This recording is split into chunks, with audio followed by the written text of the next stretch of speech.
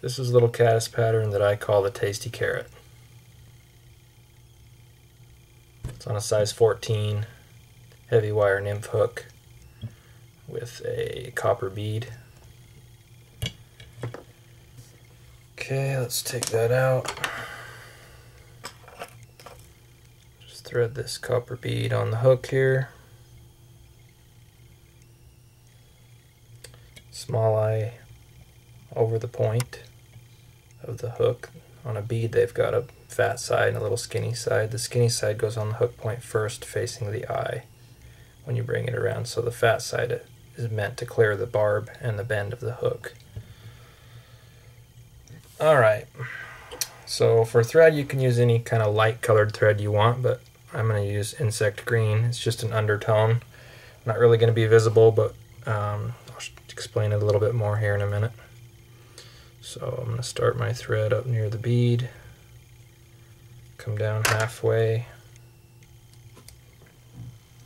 trim away my waste. Okay, next thing I'm going to do is grab just a little bit of super glue and touch those thread wraps. Don't need much. And I'm going to grab a little bit of lead wire, or lead-free wire. This is 15 thousandths.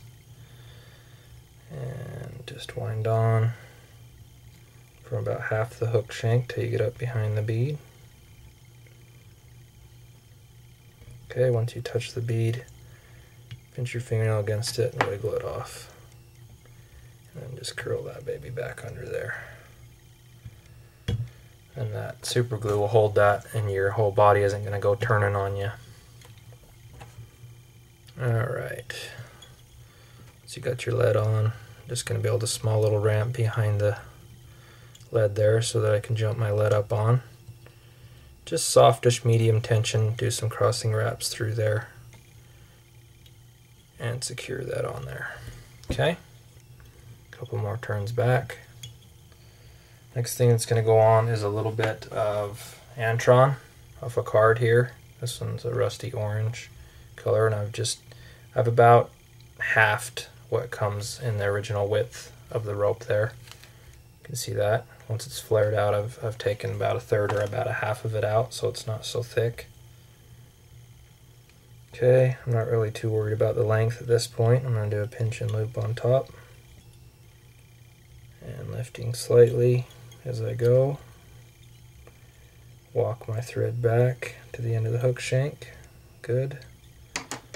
Trim it so that it's going to stop right behind the lead wire wraps there. You can wait till the end or just trim it now. This is just a short little, maybe 3/16 of an inch shuck on there. Okay.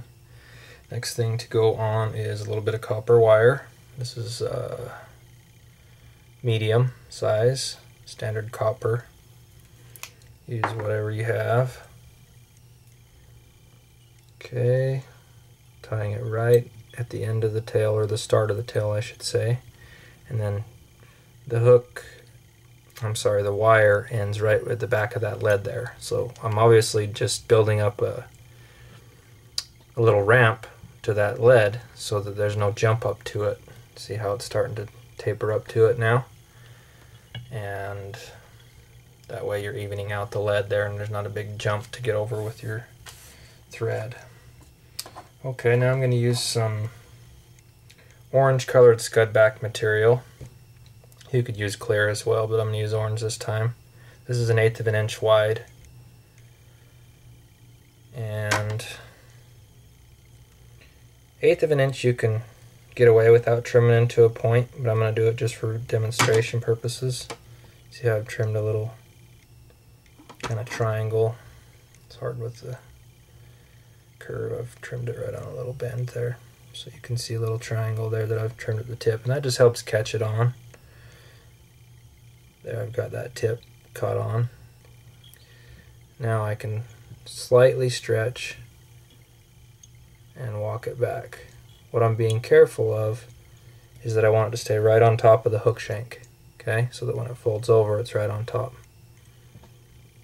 And then stop, look underneath right where you want your tail to start at the end of the hook shank there, and come up with some cleanup wraps. Okay. Alright, now we can grab our dubbing. I've got this little Antron dubbing blend box, and I'm going to use this orange color right here called Ginger Variant is what they're calling this one. It's just a light orange color, and I'm going to put it on nice and thin here.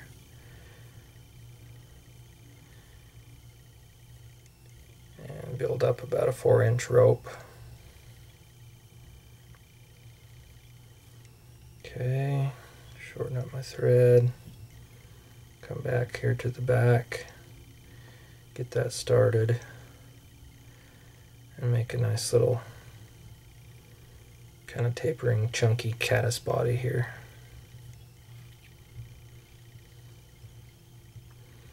Good.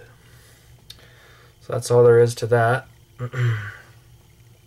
Next thing I'm going to do is grab some Peacock. You can either use Peacock curl. I'm going to use the dubbing. It's a little stronger life cycle, and this is the Peacock blend.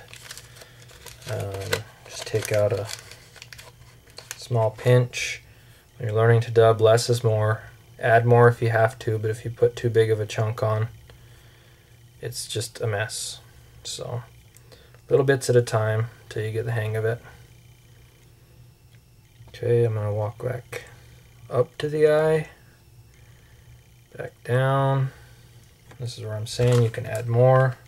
Better to add more than have too much, especially when it comes to synthetic dubbings, because you can't just tear those away. You have to chop them off kind of like a chenille, and that's never as easy. So coating the thread again, just enough to make it back up to the front.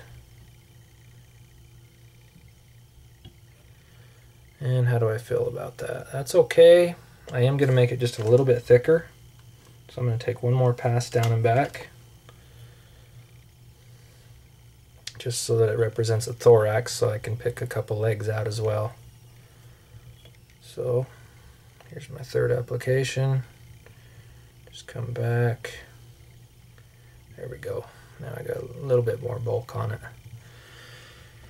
Okay, so try not to crowd the bead too much. Time to bring over the scud back, right over the top there. Slight stretch in it. And tie it off with 2 turns and 1 firm turn in front right behind the bead.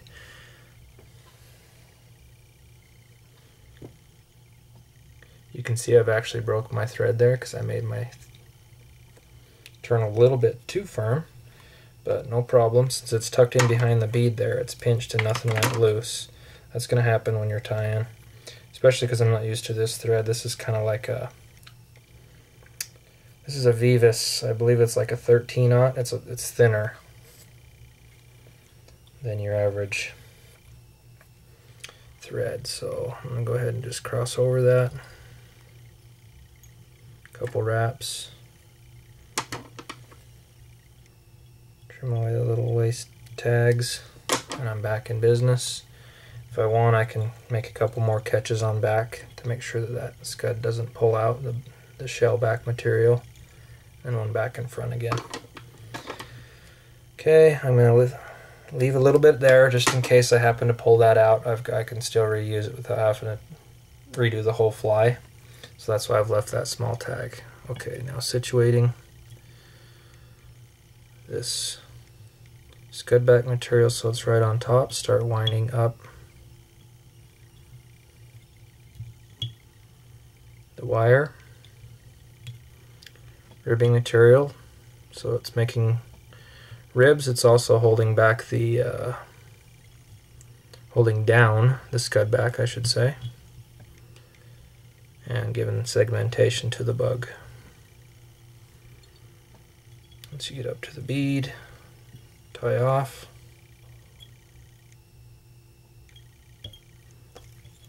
holding my thread tight the whole time. Okay, now I'm going to just stretch this slightly and trim that off nice and close. Okay, you can either use, let's see, I don't have a black one, but I have a dark olive marker here, permanent marker. I'm going to darken up the thread just for a few inches right here. So the reason I went ahead and tried this this little kind of insect green, caddis green color thread is because this dubbing that we used, when it gets wet, it starts to get a little bit see-through. So why not have the undertone be a little bit green like the insect anyway? This is kind of represented almost like a dead caddis or an October caddis when they start to get a little bit of an orange tint to them. So that's why I just left this color thread in the bobbin. I'm going to try it a little bit. Sometimes I'll just do white and darken it, but hey, why not use insect green? It's light enough. It's not going to overpower the dubbing material when it gets wet.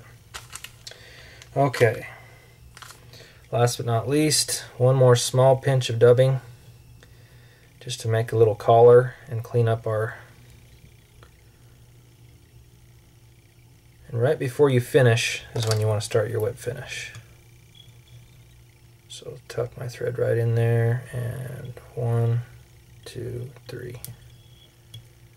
That way I'm kind of whipping in the dubbing a little bit. That way the thread's less visible. Nice and tight. Pinch, make sure I'm behind the bead there. Okay, trim away. Okay, so I've got that little caddis with plenty of ribbing on there. And then I'm going to just pick out just a little bit of that peacock dubbing. Make a couple legs. Add some life to this insect. If anything's too long, you can trim it off. And if you want to, you can add a little bit of, I wouldn't recommend using a thick head cement on this one, but if you have a runny one, go ahead and just set it right up on top there. It'll soak in to those thread wraps and help seal that knot that you made. Alright, let's change my lighting here, give you a different look. There we go. So there it is, the tasty carrot. Like I said, if things are a little bit too long, you can pinch them out or cut them off, but I'm kind of happy with the way it's going there. Thanks for watching.